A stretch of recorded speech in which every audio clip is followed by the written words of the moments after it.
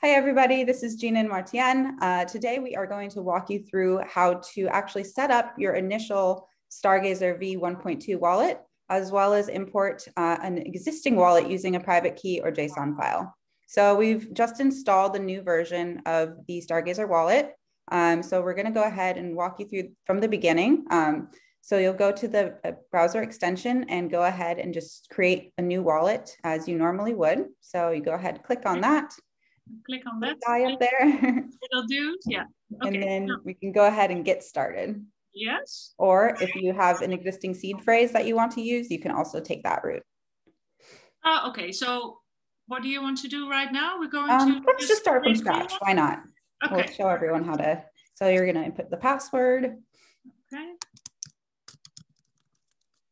Okay, next. Oh God, I'm sorry. Let me do that again. It's always. There we go. So we have the password set.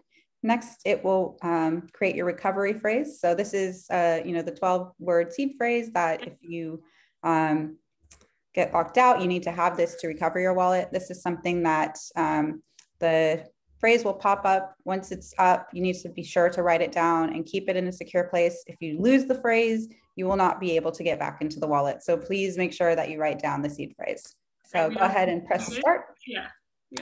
Okay. Perfect. Okay.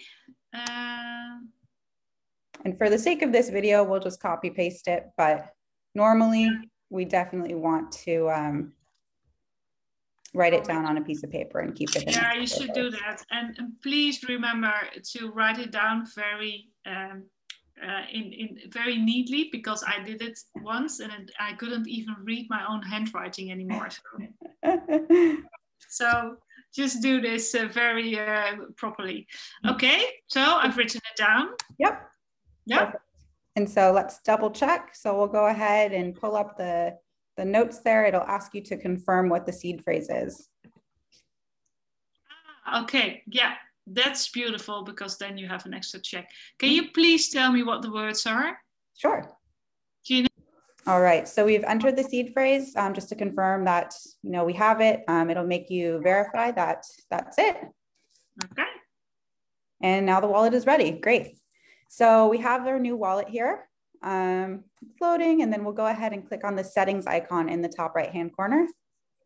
Okay, it's right in here. Yes. Right. And then we'll go on import private key. Yeah. Then we'll go ahead and select the type, which is private key. And then we have a private key number. Yeah, I will get it from my notes.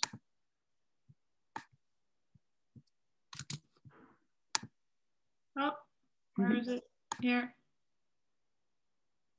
Yep. Oh, then I have to go back again. Okay, no problem at all. Import private key.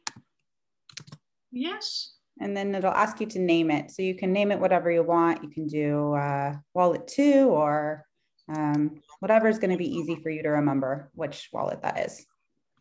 Wallet 2. Yes. Perfect. And then now you'll go ahead and save it or import it.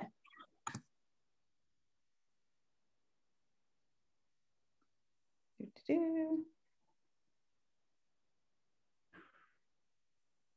will take some time. He has to think about it. But if I understand correctly, Gina, now I created a Stargazer wallet, and the Stargazer wallet has a new wallet inside. So I've combined wallets. There's going to be 2 wallets. So your original Stargazer browser extension will have the ability to toggle between an existing wallet with the private key. So here we go. So yep, we have that new wallet there. So go ahead and press finish and exit out of the settings. Yes. And then you'll be able to click on that little kind of button right there where your mouse is already. Yes. And then there you go. You have your different wallets. That's great. I love this. Totally. Thank you, Gina.